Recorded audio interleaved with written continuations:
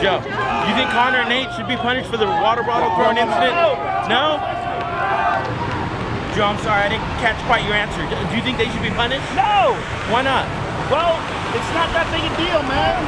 You don't think it's that big a deal? Because, like, there's supposedly Nick Diaz said a kid got hit. Well, that's not good. Yeah. No, man, I gotta go, dude. You think they take with everybody? Sorry. You think the commission should just let them slide? I don't know, man. It's all promotion. Okay. Half of it is just emotional mind games. That's part of the promotion. Dana White said there's a lawsuit in motion.